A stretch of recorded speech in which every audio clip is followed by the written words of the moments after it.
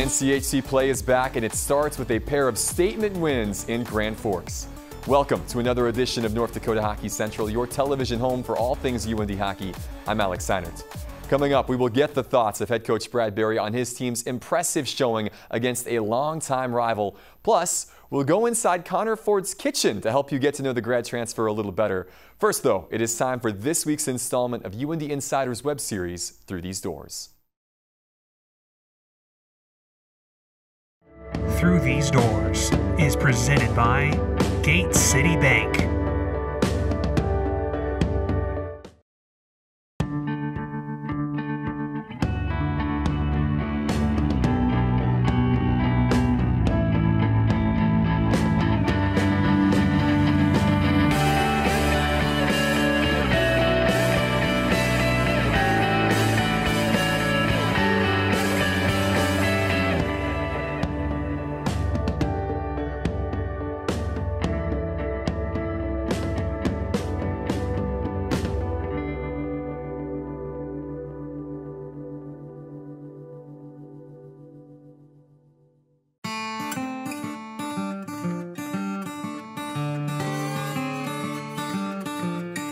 The U.S. Hockey Hall of Fame game took UND to Music City to take on Penn State at Bridgestone Arena.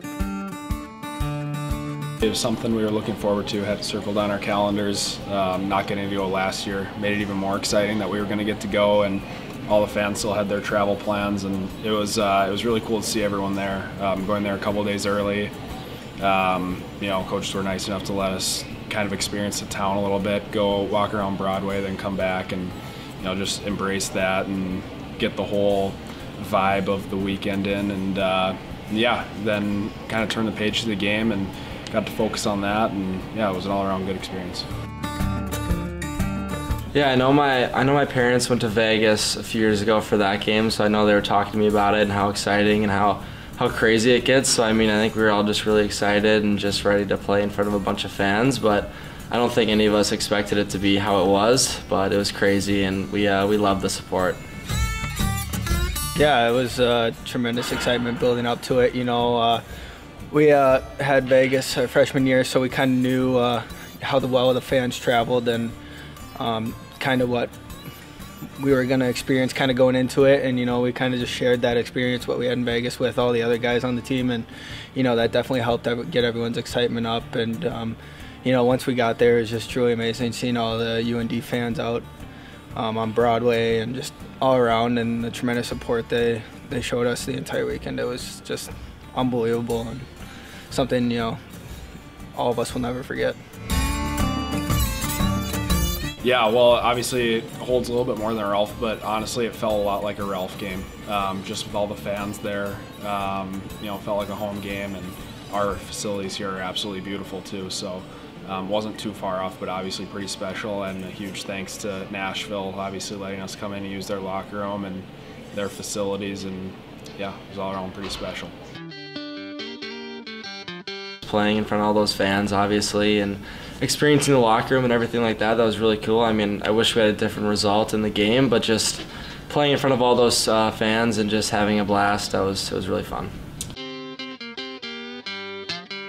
It was really, really cool to experience, and to get the unique opportunity and kind of see their locker room set up, and just kind of how it is at the next level, and it's something really cool to experience and just cherish with you for the rest of your life, just having that experience, and being able to kind of tell people we were in the National Predators locker room, and we got to dress out of there and kind of be in their area, and it was just really awesome. Opportunities like this one give the players an experience they will not quickly forget.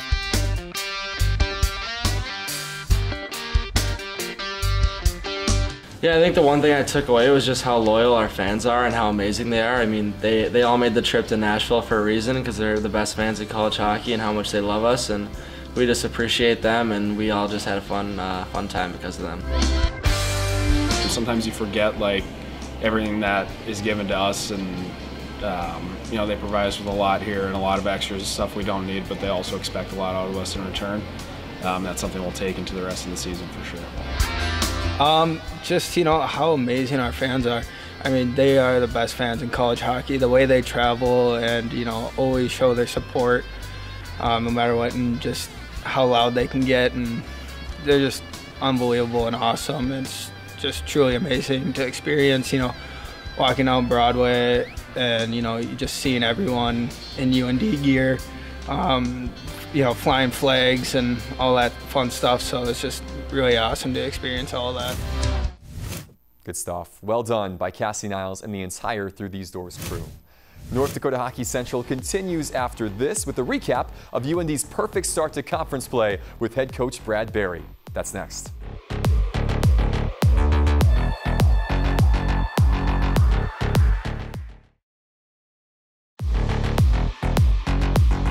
Back to North Dakota Hockey Central. Time now for our weekly conversation with UND head coach Brad Berry, who joins me now from inside Ralph Engelstad Arena. Brad, thanks for being with us. Yeah, thanks, Alex. Well, after a few eventful days in Nashville for the U.S. Hockey Hall of Fame game, this past week saw you return home to Grand Forks for a 2-game series against Denver. Destination games are special, but was it nice to get back into the regular routine this week? Yeah, it was. We were on the road for the last couple of weeks, and I thought for the most part, when you get back to the Ralph, there's familiarity and certainty, and kind of a schedule, a routine that you go through to get ready for a weekend here. And I thought the Hall of Fame weekend was outstanding in the fact that we had a lot of fans there, and it was a great experience for not only the fans but our players. But getting back into 2 games at the Ralph, NCHC weekend against Denver, it brings some familiarity and certainty, and our guys look forward to that. Opening weekend in the NCHC always sees the intensity on the ice raise a little bit. What was said to your team's 14 newcomers to help them prepare for the start of conference play? Well, it was a message of now we're into the NCHC season. It's 24 games. It's a gauntlet. It's a grind to get through. And the last couple of years we had a lot of success because we were dialed in and focused, and there was a mindset there. So it helped being at home. It helped having a group here that knew we had to get better. And I thought we had a really good week of practice building up to the Denver weekend, and our guys executed and worked hard in practice, and it translated in the game. So again, it's just one weekend, but now the message after was we have to continue that. We have to keep building and growing as a team, even with the 14 new players in our lineup. Both games this past weekend against the Pioneers played out in similar fashion. Talk about the pair of strong starts for your team that helped you establish 2-goal leads on both nights. Well, and again, that was a focus of ours, is trying to have better starts. I know we started the season with that, and then we got away from it a little bit through the non-conference. And knowing how important it is to lead games and not chase games, there's a correlation of winning games with a lead versus chasing them. And what we did was we wanted to focus on the first 5 minutes of each game. And on Friday night, I thought we did. I thought we came out and had some jump, and it was a situation where we backed off a little bit, probably towards the middle part of the game and the end of the game. But I thought on Friday night we had the jump to start the 2-game weekend. Denver led the country in scoring entering the weekend. So to counter some of that firepower, you put together a shutdown line of Mark Sendin, Gavin Hain, and Louis Jamernick. That 3 were fantastic all weekend. You had to like what you saw from that trio all series. Yeah, you know what? They had a mindset, and we got ahead of it too. And when we do pre-scout of the other teams, we see kind of their line combinations and what they bring to the table. And what we saw was, they had 3 excellent players on the same line. That was doing all their damage 5-on-5 and power play as far as their offensive production. So, going to years past, to our national championship year with the heavy line, that kind of mirrored or shattered that line. We had a lot of success beating Denver in the semifinal. And then, last year, Louis Jamernick, Mark Sendin, and Gavin Hain played together towards the end of last year before Sendin got hurt. And, we had success there. And, so you always go back in history on what works, especially against good offensive teams. And they executed to a T this weekend. Those 3 epitomized that defensive solidity your team showed on Friday and Saturday. Where did you see improvements in that side of the game from your previous outing against Penn State? Yeah, well, I think we're a little bit loose in our game against Penn State. I think let's start with being, everybody trying to do a little bit too much. Everybody cares on our team, and I think everybody cared a little bit too much by trying to do everybody else's job. And instead of just doing their job. And in doing that, you're counterproductive. You give up odd man rushes, you turn pucks over, and you're loosen your structure of your game. And I thought where we were really good, especially I think Saturday against Denver was maybe even a little bit better than Friday, was just bearing down and having good support in the offensive zone with a third forward, and then in a defensive zone as far as having tight checking, not giving them time and space in the defensive zone, and making sure that we had really good, strong net front coverage. Yeah, good team effort from start to finish. Zach Driscoll played a big part in your success as well, with 43 saves and just 2 goals allowed over the weekend. It feels like he's becoming more and more comfortable with each game. Yeah, he does look like that. You know, I know he started the season very sharp, and then, you know, just like the rest of the team, we kind of just took not a step back, but we're just kind of plateauing a little bit, and now he's taking it up a notch again, and I think that's probably getting used to how we do things, getting used to our league, and getting used to our culture here as far as the day-to-day. So, you know what? Hats off to him. We needed him to step up this weekend, and I thought he did an outstanding job in both games. Now, at the end of Saturday's contest, things did go off the rails a little bit. Do you almost expect this to happen when you play a team like Denver that you've got so much history with? 100%. You know, obviously it's, you know, both teams are very competitive. Both teams are highly ranked teams usually every year, and I think it's a situation where, like you said, Alex, the rivalry over the course of the past few years especially, it's elevated in being in an intense competitive series. And, you know, like I said, nobody wants to go down with a loss, and obviously on Saturday night, you know, they knew we had a couple goal lead on them, and, you know, they wanted to fight back, and again, it's a situation that we got to make sure we stay disciplined and have a pushback and an answer, but we got to stay disciplined in those areas.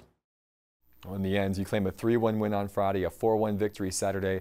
After a few weekends without back-to-back wins, how much of a confidence boost does this sweep provide your group? Well, it's everything. You know, over the course of the last couple of weeks when we were on the road, you know, it wasn't the results we wanted. We got a split out of Quinnipiac, which was good, you know, against a very good team.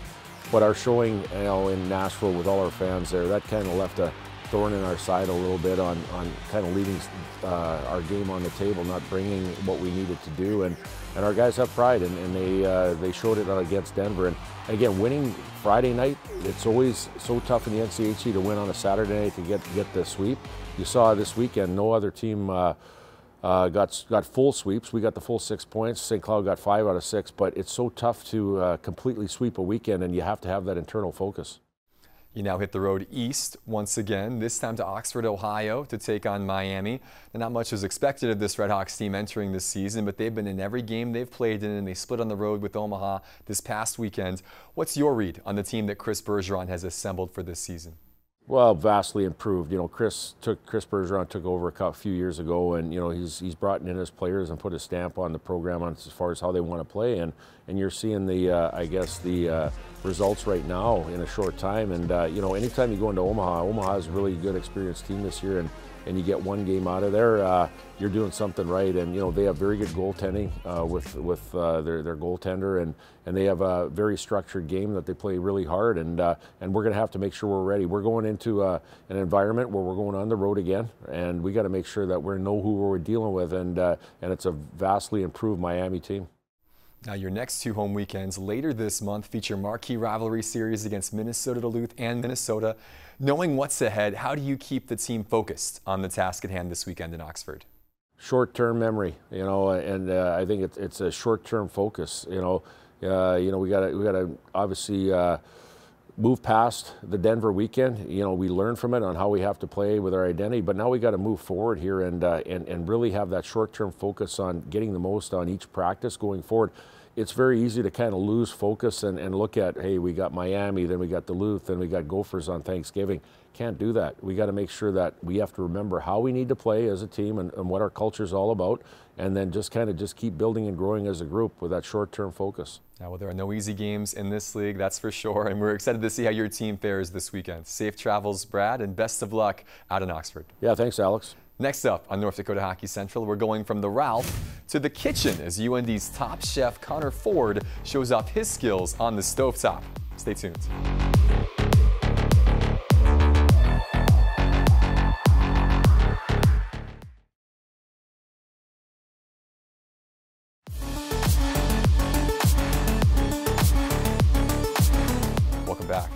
Graduate transfer Connor Ford arrived this summer in Grand Forks with over 50 career goals, 100 career points, and a pair of all WCHA honors on his resume from his time at Bowling Green. The Pittsburgh native has quickly established himself as UND's top centerman, but Ford's also earned credit among his new teammates for his culinary skills, a reputation we had to see and taste for ourselves.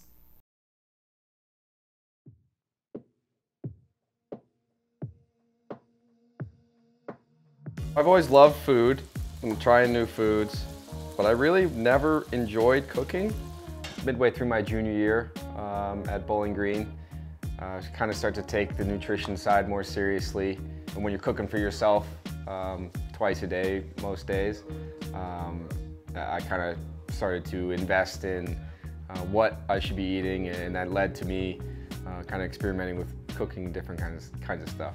So I'm making like a one-pot gnocchi pork sausage dish. So we're cooking the sausage here, let it brown, and then we're gonna add pretty much everything. The diced tomatoes, the gnocchi, some water, some seasonings. Let that cook and till the gnocchi softens. And then we'll throw some spinach in there and some cheese, and that's it. Pretty quick and easy. Making a home-cooked meal, starting with ingredients, and it's something you can be proud of at the end, and enjoy eating something that you made. At the time when I first found this, I'd never made something with gnocchi, and I like gnocchi, so it was kind of the perfect storm. I just wasn't very creative in the kitchen at all. Like, this is something I would never make unless somebody showed me how. It is a good little, distraction. Sometimes we get some music going, and it's a good stress relief. Just something to escape. This is my one addition to the recipe, a little spice. When you start to realize what you could add, then it's a little bit different, a little more confident in the kitchen. Alex St. Mary's, Coach Tom Ward, really harped on the defensive side of the game as a centerman and a forward. So I've kind of evolved that part of my game, which is something that a lot of guys kind of lack, and that's kind of my niche. And at the same time, trying to produce offense, and I've had success scoring goals. I haven't lit a kitchen on fire. I haven't lit a grill on fire yet. I've set the fire alarm off. It's only a matter of time. Yeah. Doesn't take long. Personally, I look at this place as the mecca of college hockey, and the ultimate goal for me is to move on professionally as a hockey player. And I feel that the history of this place and the history of the players they sent to the next level put me in the best position, along with the immediate opportunity with all the guys leaving, the lineup opportunity for me. It all just kind of came together to the perfect storm. This was the right spot. If I can cut the mozzarella, that'll be a little bit exciting. How about that? Ashton scored a bunch of goals against Bowling Green last year, and I've been stuffed by Zach Driscoll more than once. It's kind of what I would imagine pro hockey would be like, kind of guys getting traded, moving around. So it's definitely good to have that kind of experience, meeting a whole new group of guys and meeting guys that you've played against before. It's nice to know, like, this is it, like, this is my last year. I get to be at the greatest place in the world, experience, being treated the best you could be treated in college hockey. And I'm gonna treat it like my first year pro and just do the very best I can out on the ice. I'm not gonna be scared to fail and just go for it.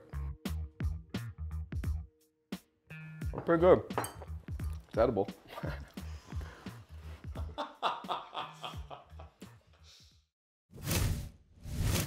Connor's being hard on himself. It was actually a pretty good meal. Ford was banged up during the series against Denver and did not play in game number 2, but Bradbury is hopeful he'll be back for UND's upcoming series against Miami. We will preview that road matchup against the Redhawks and check out the rest of the NCHC schedule right after this.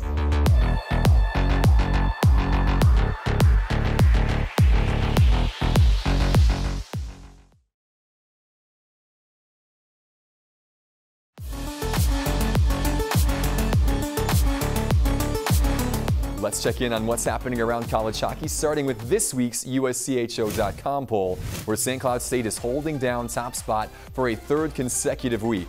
The Huskies are one of 6 NCHC teams in the top 14. That's one more than the Big Ten and Hockey East have in the top 20.